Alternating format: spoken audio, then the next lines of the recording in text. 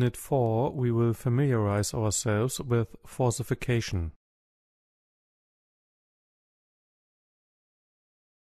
This unit is divided into 3 sections. Section 1. Falsification and falsifiability.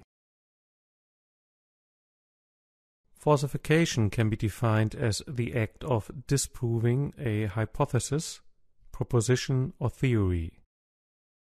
In a previous chapter, it was pointed out that a distinction can be made between universal propositions and existential propositions.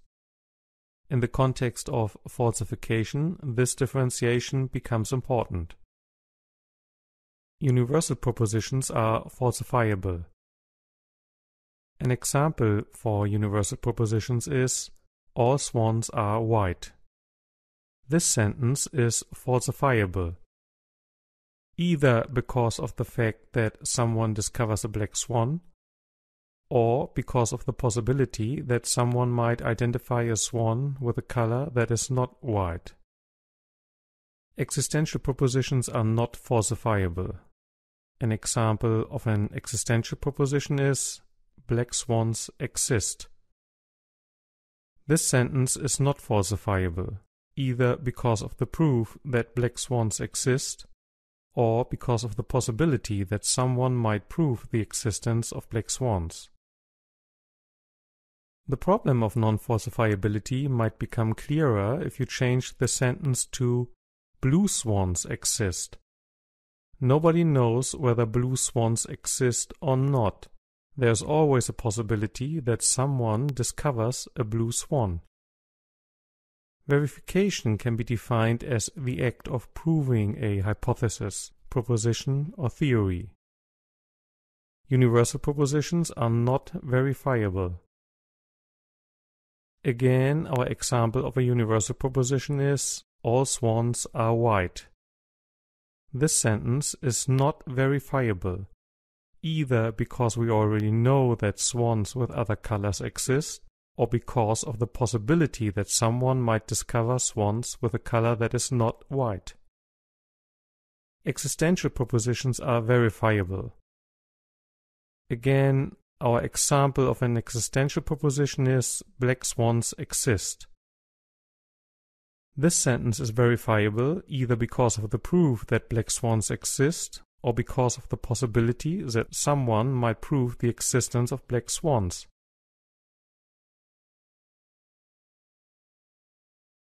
We already know that falsification is the act of disproving a hypothesis, proposition, statement, sentence, or theory. In an academic or scientific context, the attribute or characteristic of falsifiability becomes important. Falsifiability is the act that a hypothesis, proposition, statement, sentence, or theory has to be formulated in a way that it is disputable, meaning that it is falsifiable.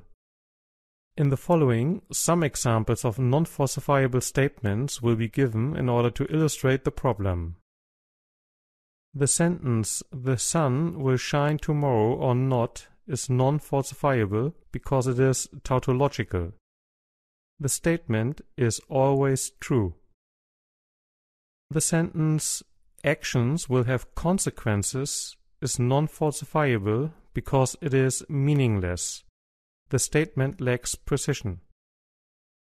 The sentence, "the German Renewable Energy Act has or could have a strong impact on the financial feasibility," is non-falsifiable because it is meaningless. The statement lacks precision due to the imprecise adjective strong. Section 2. Falsification of a hypothesis with modus tollens. We already know the logical figure of modus tollens from a previous unit. In the following, we will use modus tollens in order to explain the logical structure of falsification. Let us suppose that the hypothesis is as follows. All swans are white. An empirical observation might lead to the following statement. A swan is black. This leads to the conclusion that the initial hypothesis, all swans are white, is not true. Thereby, the initial hypothesis has been falsified. In an even more formalized way, we can say, if A, then B. B holds not true, therefore not H. Or written in mathematical terms, if A, then B. B holds not true, therefore not H.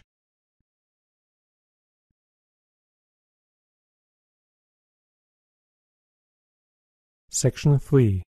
Indicator and causal hypotheses.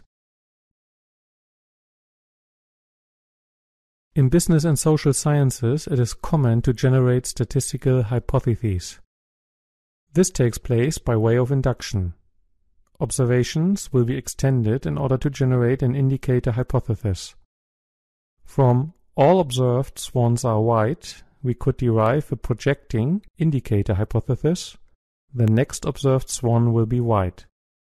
Or a generalizing indicator hypothesis. All swans are white.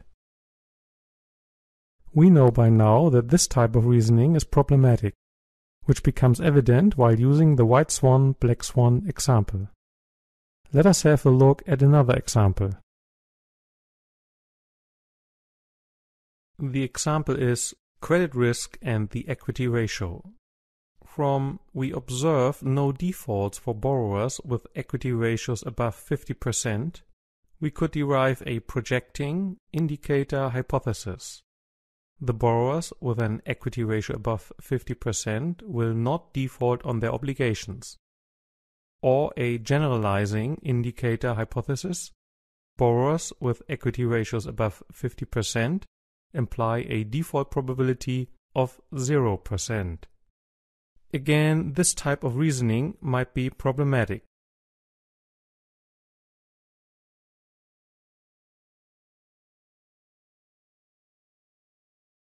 If inductive reasoning by way of an indicator hypothesis is problematic, the question is whether we can apply deductive reasoning as an alternative.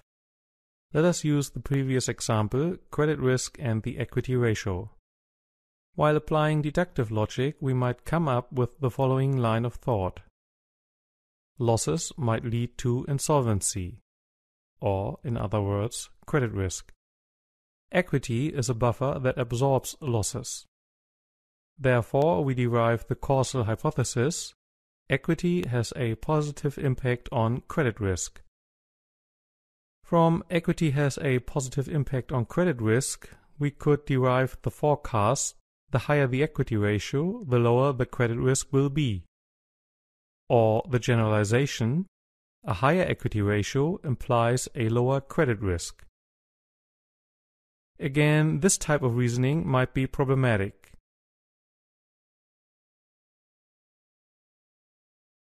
Let us compare induction and deduction. Inductive reasoning uses empirical statistical methods. The statement, we observed no defaults, meaning no credit risk for borrowers with equity ratios above 50%, is an indicator hypothesis that is based on a statistical explanation of credit risk drivers. The downside is that it does not necessarily provide a logical explanation. Deductive reasoning applies logical deductive methods. The statement, equity has a positive impact on credit risk because it serves as buffer against losses, is a causal hypothesis that is based on a logical explanation of credit risk drivers. The downside is that it is not necessarily based on a statistical proof.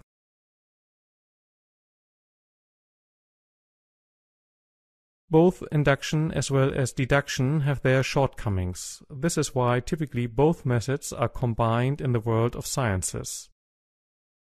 Often, an observation is the starting point for deriving an indicator hypothesis. An indicator hypothesis might initiate a theory. Typically, a theory delivers a causal hypothesis that can be used in order to derive a conclusion. Observations might be used in order to support or falsify a theory. Conclusions might affirm or falsify a theory.